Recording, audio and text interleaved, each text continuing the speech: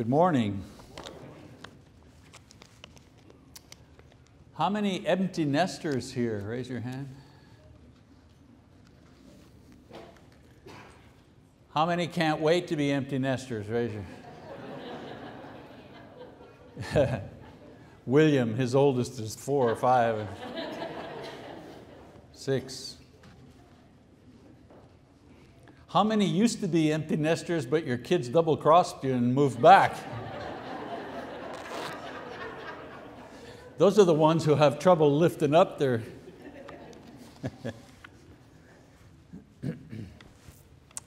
Well, Lisa and I, my wife and I, we're at that stage of life, empty nesters. We've been there for a while.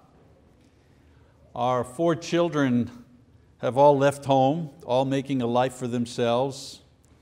They're building their own homes, their own families, their own marriages. And of course, this is a joyful time for us as we observe them maturing and establishing their own families. It's wonderful to observe that, to watch that taking place. You people who still have children at home, hang in there. There are wonderful stages. We've always said, Lisa and I have always said, isn't it amazing how God puts certain rewards at different times of life? When you're young, you think all the good stuff's at the beginning, but not necessarily. There's a lot of good stuff all the way through life. God has put good stuff from beginning to end. And the empty nest period, watching your own children building their lives, this is a good thing. Of course, watching them actually leave home, that part is always filled with apprehension. There's so many things that you want to tell them, so many dangers in the world you want to protect them from.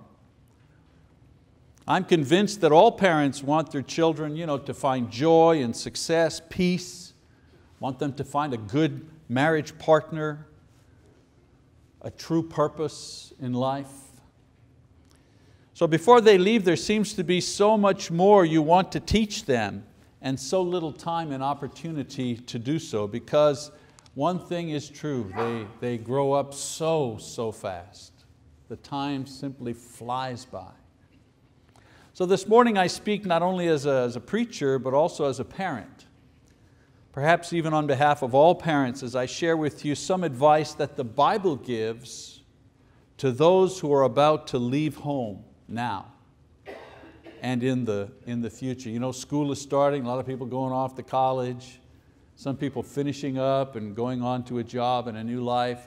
Even the small ones, in our home, some of our grandchildren going now into school for the first time, into pre-K or kindergarten or whatever. And that's a kind of leaving home too. The situation changes. So here's some advice that the Bible gives us about leaving home. First of all, it says, keep your way pure. Those of you who are leaving home, keep your way pure. In Psalm 119, verses 9 to 16, a couple of verses that was just read by Mark, the writer refers to the relationship between God's word and young people, and he says that the way that a young person can keep his or her way pure is by obeying God's word. So in that context, I want to read that passage over again to you. The writer says, how can a young man, or in this case, a young woman, how can a young man keep his way pure? And he answers the question, by keeping it according to your word. With all my heart I have sought you. Do not let me wander from your commandments. And so here the author expresses the idea in a picturesque way by saying that God's word is actually a road. It's a way. It's the pure way. And if one wants to travel the pure way, that person has to travel the road indicated or traced out by God's word. The concept is that when a young person leaves home, there are a variety of roads or ways that he or she can take. The pure way, however, is the way of God's word. In this passage, he explains what taking the pure way consists of. How does one walk along that way? And he mentions several things. First of all, he says, if you're going to go along this way, you must first treasure the word. Verse 11, he says, your word I have treasured in my heart, that I may not sin against you. Keep God's word a priority, a treasure in your life, even after you've left home. Keeping the word as your basis for making decisions, for forming your actions, will keep you from making mistakes. The Bible provides the way to avoid sin. And in life, it's a lot easier to avoid sin than to pay the consequences for sin or to ask for forgiveness. Another way to pursue the pure way, ask for enlightenment. Verse 12, he says, blessed are you, O Lord, teach me your statutes. You know, in another book of the Bible, in the book of James, James says that we should ask God for wisdom. The word is always with you, even if you leave home, and it can provide the wisdom and insight that you need to solve your personal problem. Isn't it strange? The Bible's the last place people go to when they have problems, and yet it has the solution to those problems. If you're going to pursue the pure way, then you also need to proclaim the word.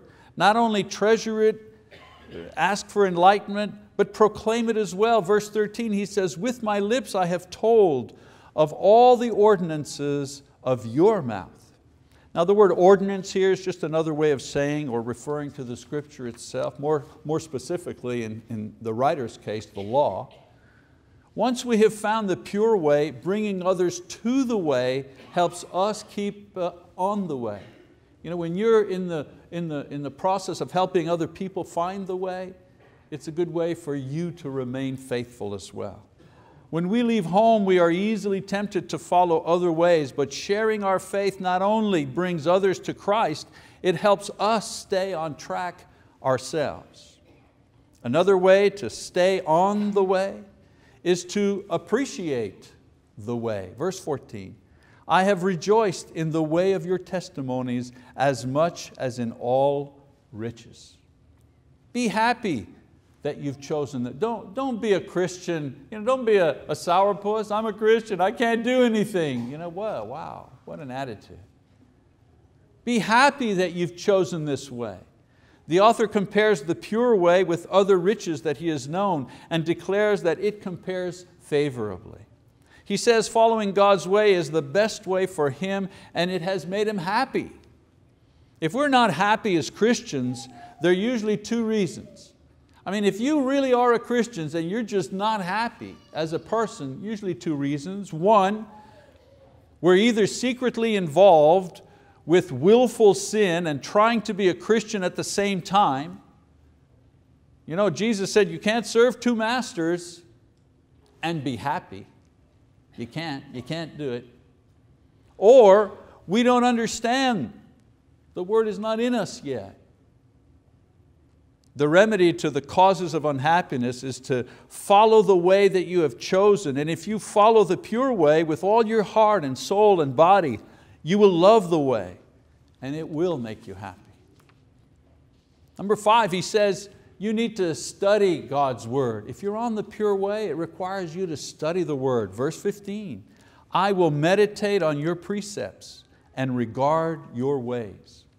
Now the words that the author uses, meditate, keep before his eyes, command, statutes, so on and so forth, suggests more than a casual glance at the word when he's at the temple. He meditates, he talks to himself about the word. It's under his eyes, he studies it, he reads it. These expressions suggest that God's word is with him every day in a significant way. He doesn't forget what he's heard in church the minute he walks out of church. He chews on it throughout the week so it becomes part of him. He's a regular Bible reader even if there's no program or project. Because being a regular Bible reader, that's part of his life.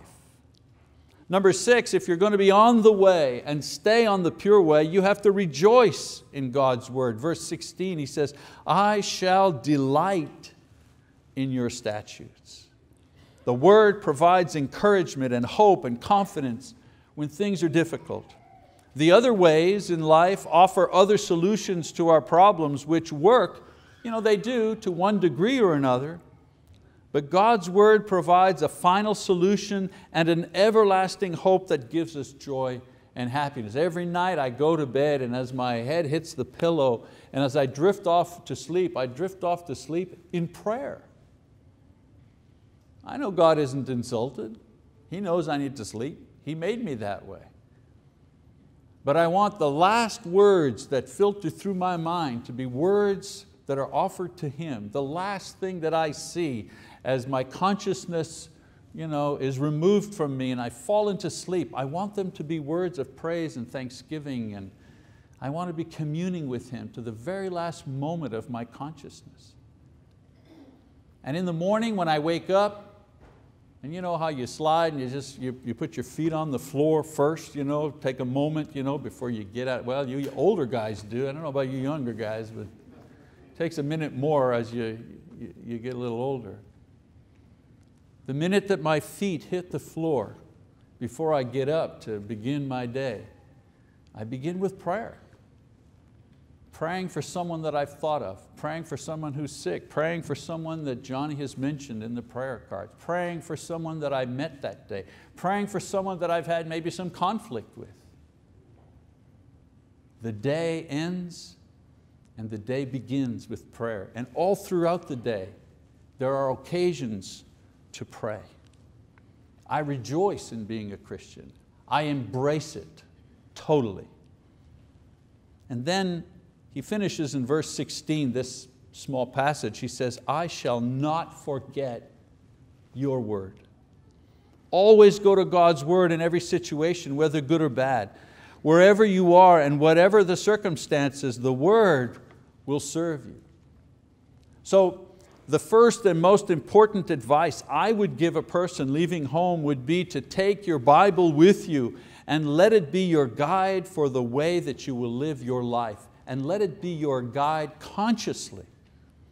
In leaving home, everything you have been taught will be tested. And if you forget how you ought to act, if you need encouragement and direction, God's word will provide it for you wherever you go, and it will guarantee the safety of your soul. And so the first piece of advice on leaving home, choose the pure way. Choose the Bible way. Number 2, advice, choose your friends wisely. Choose your friends wisely. Choose your friends wisely because you do what your friends do, and you become what your friends are, and you marry who you befriend. Friendships are so important and satisfying. The Bible speaks of friendships that blessed the individuals and gave their lives joy. We know the stories, Ruth and Naomi, David and Jonathan. That's who I'm reading about in my regular Bible reading, about the love of David and Jonathan, the love that they had for each other in their friendship.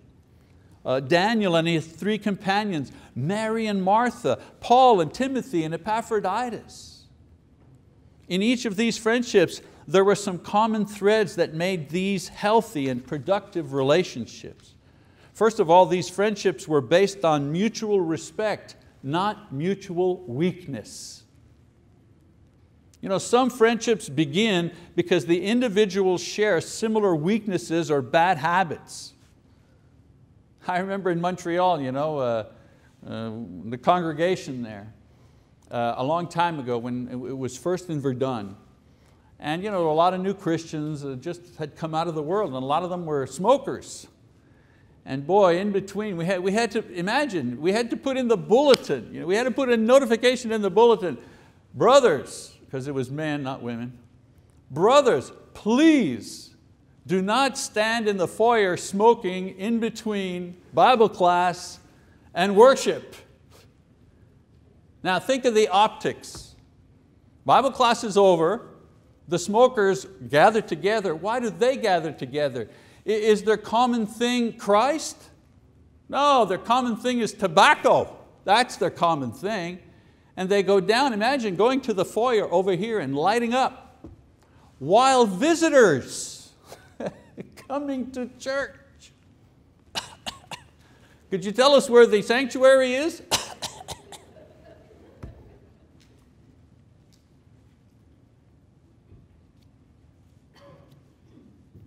Some friendships begin because the individuals share similar weaknesses and bad habits. This is not healthy. It usually leads to trouble. Jonathan loved David because he admired David's faith and David's courage. And David loved and appreciated Jonathan's humility and Jonathan's generosity. So find friends that you admire and respect and can be proud to bring home and introduce to your parents. You know, a friend that you don't want to bring home shouldn't be your friend. A girl that you don't want to bring home to meet your mom should not be your girlfriend. Secondly, these friendships shared similar beliefs. You know what I was talking about, David and Jonathan, Naomi, and so on and so forth. They shared similar beliefs. Daniel and his friends, because of their shared faith, were able to withstand tremendous obstacles and were able to help each other succeed in difficult circumstances.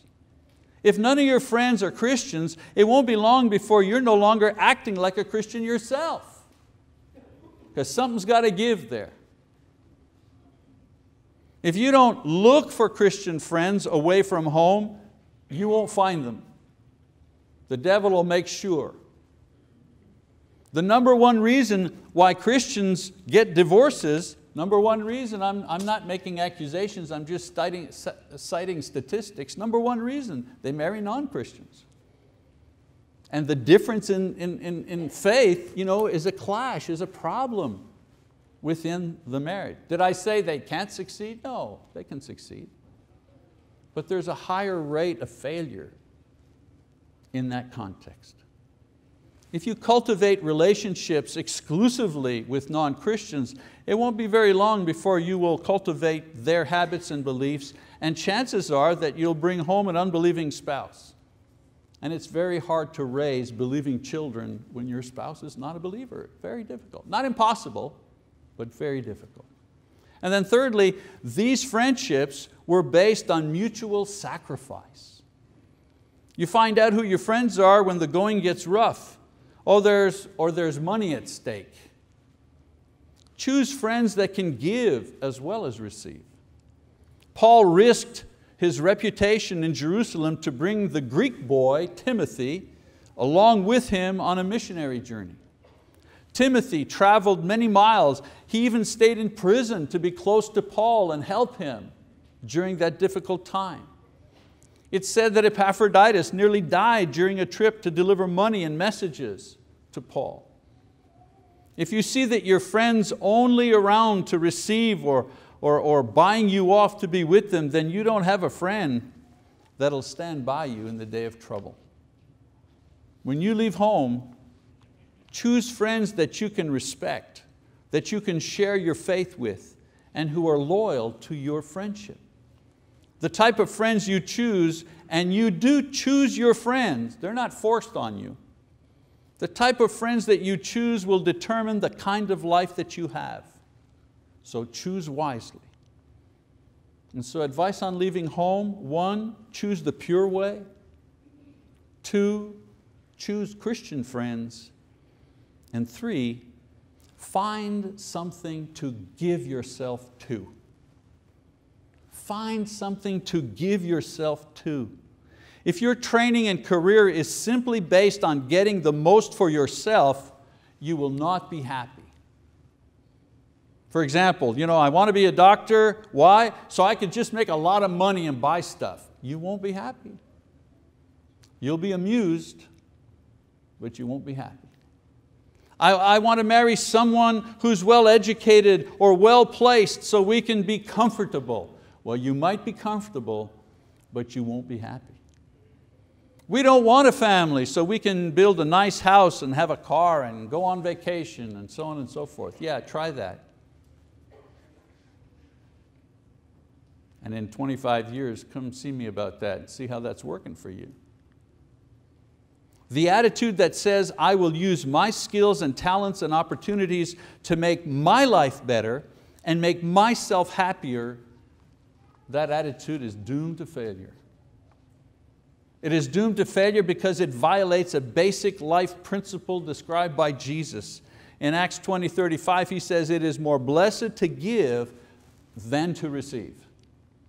Now this is a rule of life. It's like gravity. Gravity is a rule of physics. It doesn't matter if you know the rule or not. The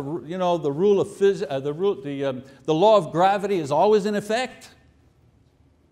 Well, this spiritual law, that it is more blessed to give than to receive, that's always in effect. Even if you don't know that Jesus is the one who said that, that rule is always in effect. A lot of rich and famous people are obsessive and unhappy and suicidal. Why? Because they violate this rule.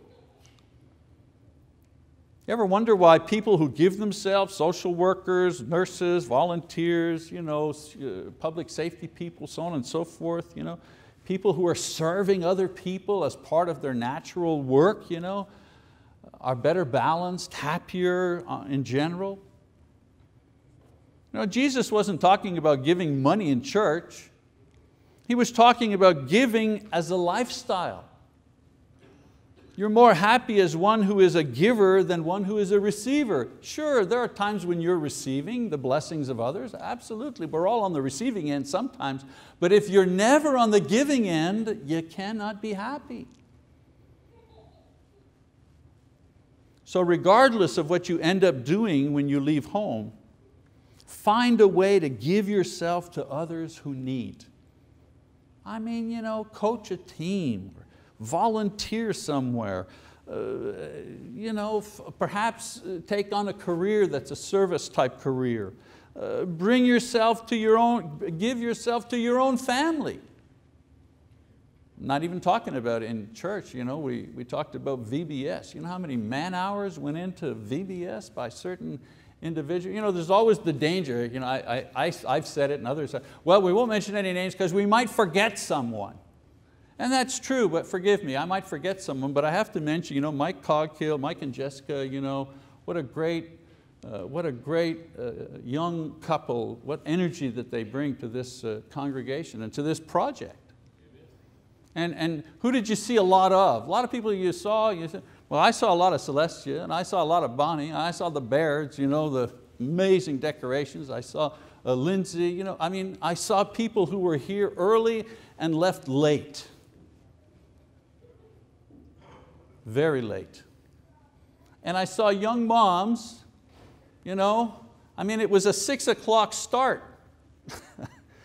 And I have to tell you, I wasn't sure that was going to work, a 6 o'clock start, but I saw young moms pulling up, and with a gaggle of kids, and having fed them supper and changed them and so on and so forth, and they made it.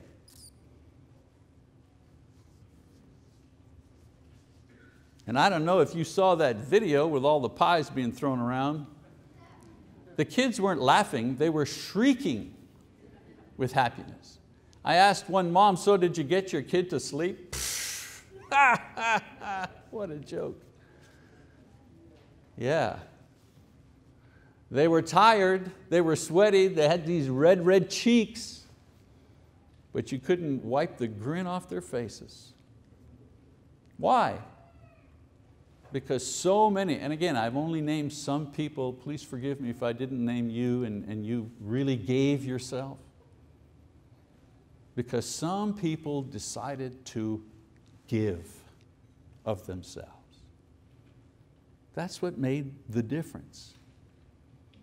As a Christian, you have so many opportunities to give yourself to others in the name of Christ as you pray for others, give to others, serve others, share your faith with others. And I know that in this congregation there are more acts of kindness and love and benevolence done that we don't know about than that are done that we do know about. I know this for a fact. You may even choose to give your entire career to God and go into some kind of full-time ministry. This would be a great blessing if the Lord were to call you. So if you're far from home, or if you're discouraged, or if you're unhappy, ask yourself, is the reason for my sorrow because I haven't received enough? Or is it because I haven't given enough? You'll be surprised that usually when the receive column is full and the give column is kind of empty, we usually cannot enjoy our blessings. We can only rejoice in what we have when we begin giving some of it away. Remember that when you're on your own, when you're building your own wealth, when you're building your own life and your family. You know, I'm sure that there are parents out there who are thinking of all the things that I've neglected to mention. Call your mother. I didn't say that. Get some good life insurance or health insurance. Yes, that too. Don't get into too much debt. Yes, all that good advice. But I believe, however, if young people leaving home remember, A, to live their lives according to God's word, to continue to ask, what would the Lord have me say or do in this situation? And if they're to select friends and a mate that will help them to get to heaven, ask themselves the question, are my friends, is this partner, this date I've got, are these people interested in eternal things or just temporary things? And thirdly, find a way to give yourself to help others, to spread the gospel, that you become givers and not takers. If you remember to do those things, then you will be happy and you will have productive lives, and that you'll never be ashamed or afraid to go home. And you'll be reunited with your Christian family in the heavenly home with God when time comes. This will be a home that no one will ever want to leave, ever again. So if you're contemplating leaving home soon, I hope you take this advice to heart. If you're a parent, remember to give your children this advice. Perhaps there are some here today who have an earthly home, but have not yet guaranteed their place in God's heavenly home. If you're in this position, we invite you to reserve a place now by confessing Christ and repenting of your sins, being baptized today. Perhaps, like the prodigal son, you've left the safety of your heavenly Father's house and you've gone into the world, but you want to return home today. If you're in that position, then I encourage you to be restored today through confession of sin and prayer. And then perhaps you're looking for a church home and you'd like to call our church home your home congregation. We invite you to come forward and place membership today if that's what is necessary in your life.